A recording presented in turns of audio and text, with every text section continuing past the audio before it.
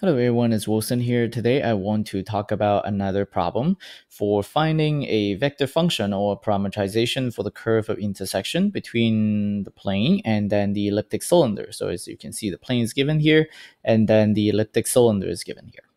So we are going to do a really rough sketch just to visualize what actually is happening. We actually are not going to be drawing this too accurately, but then the drawing will actually help us understand what the situation is or what that curve of intersection is, right? So it will give us some idea. So first, we are going to just draw that. And to draw that, then we are going to first draw a plane, right? So I'm just going to just make a plane here. When you actually draw it using a computer, it may not look like this, right? But we just want to see the idea here.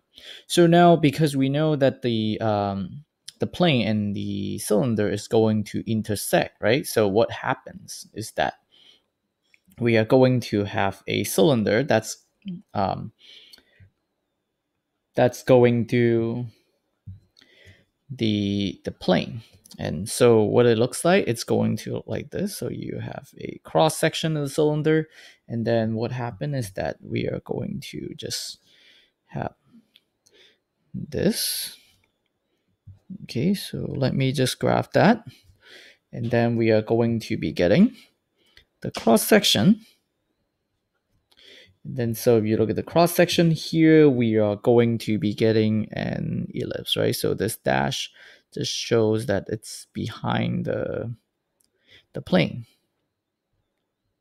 Okay, so that's what the whole situation is.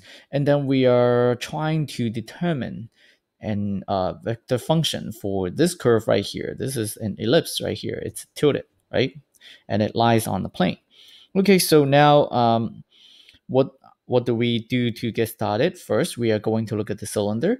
And as you can see, the cylinder, if you look at its projection on the YZ plane, you are going to get the ellipse, right? Because this, as you can see, if you just look at this without the x, when x is 0, what happens? We get y squared plus 4 square equals 4, right?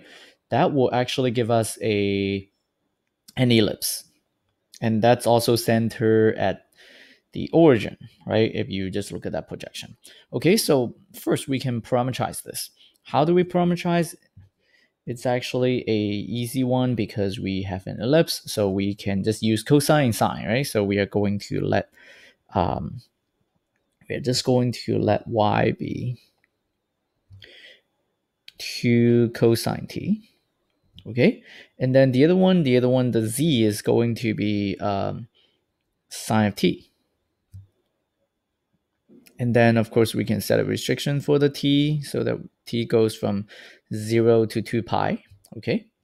Now, I just want to show you that it actually works when you plug it back into the equation, even though this is not part of the solution, right? So I'm just going to just show that to you here, which is that when you plug the 2 cosine t into the y, then you are going to be getting 2 cosine t, right? And then square plus, now there was a 4, and then the z square, right? So you plug the sine of t into the z square, then you are going to be getting sine of t and then square.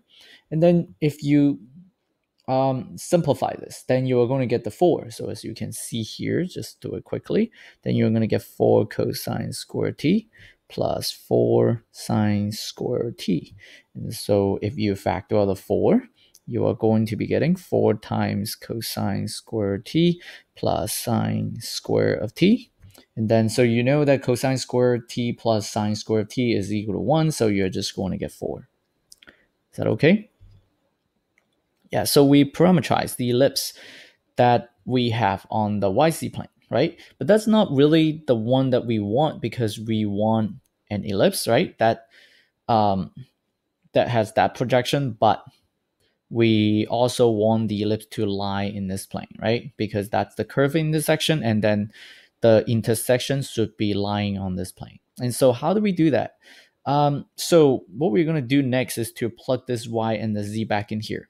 And actually, let me just point out before we do that, is that this portion of the work here, this is not really part of the work.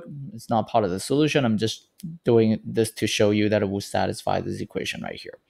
So let me just remove this part because we don't need that. Okay, so So far, that's all we have here. And now we want to plug this back into the equation and then see what's going on. Okay, so we are going to be getting looking at the equation 4x plus 3y plus z is equal to 1, right?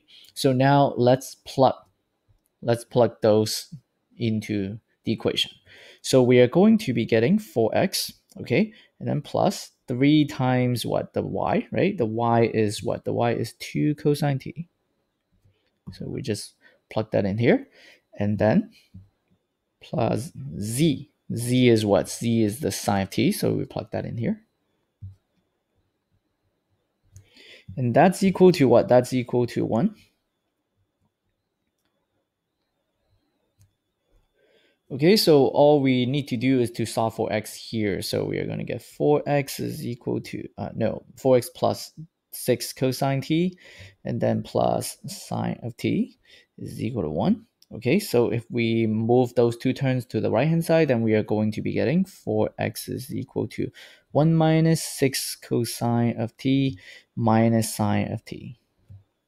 And then now if we divide everything by 4, then we are going to get x to be 1 over 4 minus 6 divided by 4 is 3 over 2. So we get 3 over 2 cosine t. And then minus 1 over 4 sine of t. So now you have one more equation right here that's writing x as a function of t, right? So now you have the x, you have the y, you have the z. So we can put it as in the vector form so that we have the parameterization.